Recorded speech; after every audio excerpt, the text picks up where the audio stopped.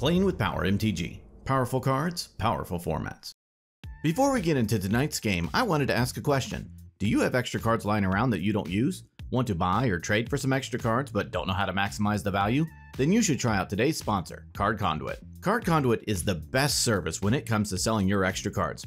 Don't waste hours trying to find the best buy list price for your cards online. Simply send them to Card Conduit and let them take care of the rest. I have used Card Conduit multiple times already. I always use them to get the best value for my extra cards. I get fair prices for my cards and they save me tons of time. They have three main services. Their standard service lets you send them your unsorted cards of any value. They will sort, grade, and give you the best price for your cards. Their curated service is similar. Send them your unsorted cards worth over $1 in value. They will charge half the fee of the standard service and charge no fee per card. Their sorted service is a great value as well. Choose cards in advance with their selection tool, send them sorted to Card Conduit, and they will grade and buy list them automatically. Save yourself the time of having to send to multiple sites and let Card Conduit do it instead. Their fee is only 2% with no fee per card. They give you the best price for your cards. They work with competitive buy listing partners, including ones not open to the public. Users get an average of 19% more for their collection than they would from any major retail buy list, even with Card Conduit's fees. Card Conduit also optimizes buy listing for card condition as well. Since vendors have different penalties for wear and tear, Card Conduit will find the best buy list priced against the specific condition of the card. So give Card Conduit a try today. If you sign up with my link in the description below or use the promo code POWER, you will also get 10% off of their fees when you use their service. A big thanks to Card Conduit for sponsoring today's video. Now, let's start out by showcasing our fighters this evening. First, we have Ashani piloting Tivit, Seller of Secrets. This mid-range deck tries to control the board until it can resolve its commander, outvalue its opponents, and then win with a Time Sieve combo or Thrasios Oracle. Ashani's opening hand contains a Lotus Petal, Misdirection, Mana Crypt, Drenith Magistrate, Transmute Artifact, Otawara Soaring City, and a Rhystic Study. Next, we have Nick piloting Yuriko, the Tiger Shadow. This ninja deck wants to control the board and reveal some big mana spells from the top of its library with its commander's ability. Nick's opening hand contains a Moth Dust Changeling, Mox Amber, Mistblade Shinobi, Dark Slick Shores, Morphic Pool, Consigned to Oblivion, and his Linda Mulligan is a Mana Confluence. After that, we have Ryan piloting Atraxa, Grand Unifier. This 4-color good stuff deck aims to win the game through Food Chain Lines or a Thrasios Oracle combo. Ryan's opening hand contains a Chrome Mox, Mystic Remora, Force of Will, Smothering Tithe, Tainted Pact, Jitaxian Probe, and a Noxious Revival. Finally, we have Cruz piloting the partner pair of Dargo the Shipwrecker and Thrasios Triton Hero. This creature combo deck looks to make infinite mana and draw the deck with Thrasios' ability. Cruz's opening hand contains a Flusterstorm, Sylvan Library, Compost, Rhystic Study, Scalding Tarn, City of Brass, and a Pattern of Rebirth. Nick wins the Jello Pool diving competition and gets to start us off. Nick draws a card for turn and plays a Dark Slick Shores. He casts Phyrexian Walker. He casts a Mox Amber. He casts a Moth Dust Changeling. He ships the turn to Ryan. Ryan draws and pays 2 life to cast Jitaxian Probe, targeting Ashani. He looks at Ashani's hand and draws a card. He casts a Chrome Mox, imprinting Mental Misstep. He casts Mystic Remora. He ends his turn. Cruz draws and plays a Scalding Tarn. He gives the turn to Ashani. Ashani draws and plays a Tundra. He casts a Mana Crypt and Ryan draws through Remora. In response, Cruz cracks the Scalding Tarn, pays a life, and fetches up a tropical island onto the battlefield. Mana Crypt resolves, and Ashani follows up by casting a Rhystic Study. Ryan draws through Remora, and in response, Ryan casts Force of Will for its alternate cost, paying a life and exiling Thrasios Oracle and targeting Rhystic Study. In response, Ashani casts Misdirection for its alternate cost, exiling Transmute Artifact, targeting Force of Will. Remora triggers, and Ryan draws. In response, Cruz casts Flusterstorm with all copies targeting Misdirection. Flusterstorm counters Misdirection, and Force of Will counters Rhystic Study. Next, Ashani casts a Lotus Petal and Ryan draws through Remora. Ashani passes. Nick draws and plays a Morphic Pool. He moves to combat and attacks Ryan with Phyrexian Walker and Moth Dust Changeling. Ryan declares no blocks, and in response, Nick ninjutsus in his commander, Yuriko the Tiger Shadow, bouncing Phyrexian Walker to his hand. Ryan takes the hit and Yuriko triggers twice. Nick reveals a command tower and then reveals an island, and the table breathes a sigh of relief. In his second main phase, Nick recasts Phyrexian Walker. He ends his turn. During his upkeep, Ryan pays to keep his Mystic Remora. He draws and plays a Scalding Tarn. He cracks it, pays a life, and fetches up a tropical island onto the battlefield. He casts an Avacyn's Pilgrim. He ships the turn to Cruz. Cruz draws and plays a City of Brass. He taps it to help cast the Sylvan Library, and Ryan draws through Remora. Cruz passes. During his upkeep, Ashani loses his Mana Crypt roll and takes 3 damage. He draws and plays a Bloodstained Mire. He cracks it, pays a life, and fetches up a Scrubland onto the battlefield. He casts a Drenith Magistrate. He gives the turn to Nick. Nick draws and plays a command tower. He casts Fairy Seer. It enters and Nick scries too. He activates Moth Dust Changeling, tapping Fairy Seer to give it flying until the end of turn. He moves to combat and attacks Cruz with Yuriko and Phyrexian Walker and Ashani with Moth Dust. Cruz declares no blocks and, in response, Nick ninjutsus in Mistblade Shinobi, bouncing Phyrexian Walker to his hand. Cruz takes the hit and Yuriko triggers 3 times. Nick reveals a Sakashima Student with each opponent losing 4, a Flusterstorm with each opponent losing 1, and a Marsh Flats. At the end of combat, Nick ninjutsus in Sakashima Student, bouncing Mistblade Shinobi to his hand. It enters as a copy of Drenith Magistrate. In his second main phase, he casts Phyrexian Walker. Nick ships the turn to Ryan. At the end of Nick's turn, Ryan pays 2 life to cast Noxious Revival, putting Scalding Tarn from his graveyard onto the top of his library. During Ryan's upkeep, he pays to keep his Remora. He draws and plays a Scalding Tarn. He cracks it, pays a life, and fetches up an Underground Sea onto the battlefield. He casts Dark Ritual, adding 3 black. He casts Smothering Tithe. Ryan ends his turn. During Cruz's draw step, Sylvan Library and Smothering Tithe trigger. Ryan creates a treasure, and then Cruz draws 2 extra through Sylvan Library, paying 8 life to keep them both. Tithe triggers, and Ryan creates 2 more treasures. In his main phase, Cruz plays an Ancient Tomb. He casts Aristic Study, and Ryan draws through Remora. Cruz passes. During his upkeep, Ashani wins his Mana Crypt roll. He draws, Tithe triggers, and Ryan creates a treasure. In his main phase, Ashani plays an Arid Mesa. He cracks it, pays a life, and fetches up a Hallowed Fountain onto the battlefield tapped. He gives the turn to Nick. Nick draws, Tithe triggers, and Ryan creates a treasure. In his main phase, Nick plays a Marsh Flats. He cracks it, pays a life, and fetches up an Underground Sea onto the battlefield. He moves to combat and attacks Ashani with Fairy Seer, Cruz with Yuriko, Drenith Magistrate, and Moth Dust, and Ryan with Phyrexian Walker. Everyone declares no blocks, and in response, Nick ninjutsus in Mistblade Shinobi, bouncing Phyrexian Walker to his hand. Nick's opponents take the hit, and Yuriko triggers 4 times, and Mistblade Shinobi triggers. Mistblade Shinobi bounces Avacyn's Pilgrim, and Yuriko's trigger resolves. Nick reveals a Vampiric Tutor with each opponent losing 1, reveals a Mana Crypt, and reveals a Tainted Isle. With the last Yuriko trigger still in the stack, Nick casts Vampiric Tutor, Ristic and Mystic trigger, and Ryan and Cruz draw. Smothering Tithe triggers, and Ryan creates a treasure. Tutor resolves, and Nick fetches up a card onto the top of his library and loses 2 life. Then the last trigger resolves, and Nick reveals a Commandeer with each opponent losing 7.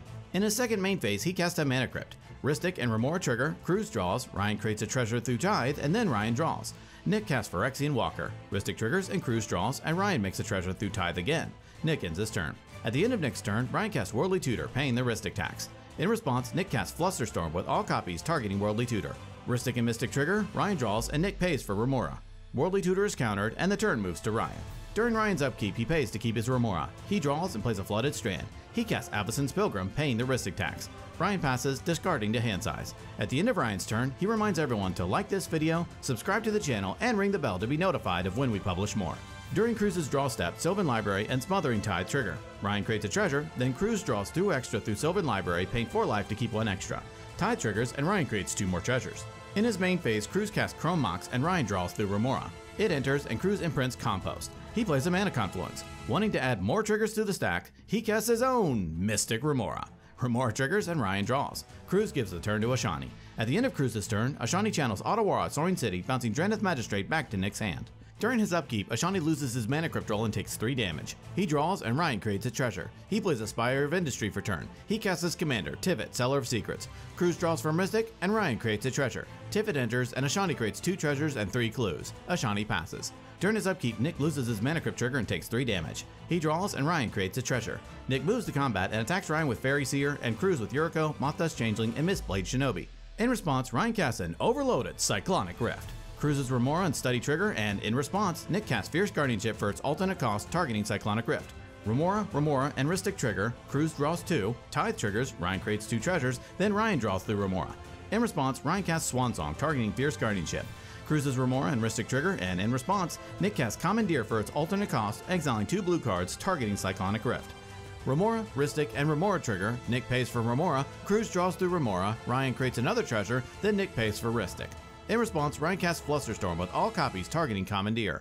Cruz draws through Remora and Ristic, and Ryan creates 2 treasures through Tithe. With no other answers, Flusterstorm resolves, Commandeer is countered, Cruz draws 2 off of Remora and Ristic, Ryan creates 2 treasures, Swan Song counters Fierce Guardianship, Nick creates a 2/2 bird, then Cruz draws from his other Remora and Ristic trigger, Ryan creates 2 more treasures, and still in response to Cyclonic Rift, Ashani sacrifices a clue, draws a card, Ryan creates a treasure, then Ashani sacrifices another clue, draws a card, and Ryan creates another treasure, then Cruz floats a green mana, and after a very long journey, Cyclonic Rift finally resolves, and each opponent's non-land permanents are bounced. Nick attempts to move to his second main phase, and in response, Cruz casts Worldly Tutor. Ryan draws through Remora, then Cruz fetches up an Endurance onto the top of his library. Next, Nick casts Phyrexian Walker. He casts a Mana Crypt, and Ryan draws through Remora. He plays a Tainted Isle as his land for turn. He casts Fairy Seer. It enters, and he scries 2. Nick ships the turn to Ryan. At the end of Nick's turn, Ryan cracks his Flooded Strand, pays a life, and fetches up a Watery Grave onto the battlefield tapped. During Ryan's upkeep, Remora triggers and, in response, he casts Silence. In response, Cruz casts Veil of Summer and Ryan draws through Remora. Veil of Summer resolves and, in response, Ashani pays 2 life to cast Mental Misstep targeting Silence. Ryan draws through Remora and Silence is countered. Then Ryan lets his Remora die and he draws for turn.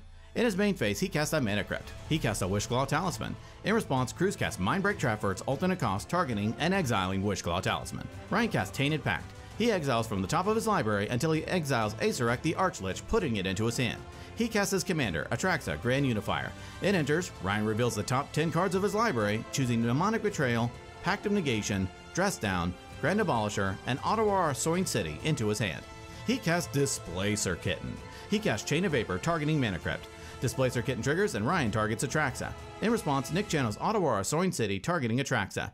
In response, Ryan casts Pact of Negation, targeting his own Chain of Vapor in order to get a Kitten trigger. Displacer Kitten triggers and Ryan targets Atraxa. Atraxa flickers, triggers, and Ryan reveals the top 10. He puts Demonic Tutor, Arcane Signet, Elvish Spirit Guide, and a Veil of Summer into his hand.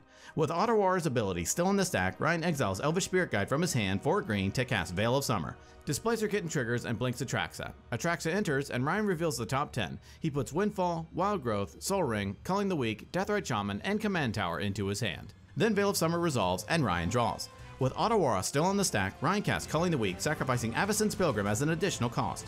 Kitten triggers, flickers Atraxa, and Atraxa triggers. Ryan reveals the top 10, putting Lotus Petal, Food Chain, Imperial Seal, Drenith Magistrate, and a Beseju who endures into his hand. Then Culling the Weak resolves and Ryan adds 4 black. Then Pact of Negation resolves but doesn't counter Chain of Vapor due to Veil of Summer.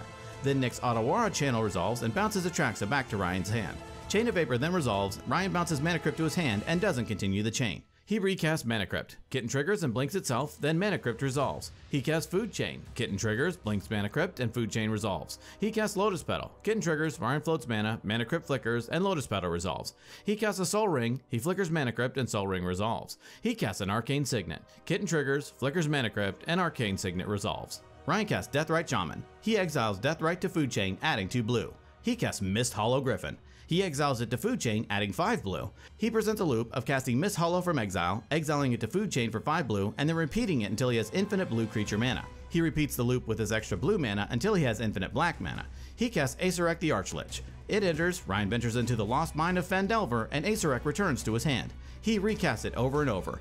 Whenever he enters the Dark Pool room, each opponent loses 1 and Ryan gains 1. And since Ryan never completes the Tomb of Annihilation, Ryan can bounce Acerec over and over until his opponents are dead, and Ryan wins the game.